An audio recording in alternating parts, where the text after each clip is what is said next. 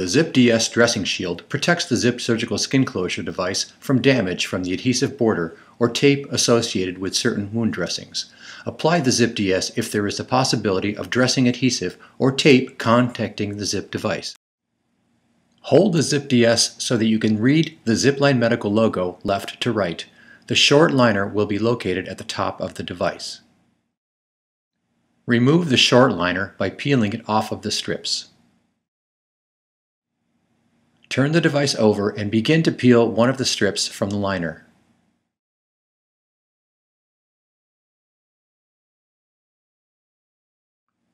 To finish removing the strip, grasp the strip close to the liner and slowly pull it off.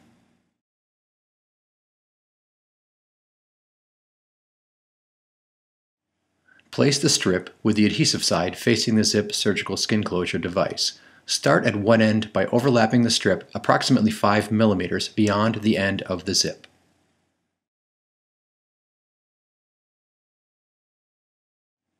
It's important to align the strip along the inner edge of the zip towards the incision. Do not cover the incision. It's also important to avoid stretching the strip as it is placed on the zip. Gently press the strip in place. Excess strip length may be cut with scissors. Make sure that you have 5 millimeters of overlap at the end of the zip. Apply the second strip in the same manner. Remember, the adhesive always faces the zip.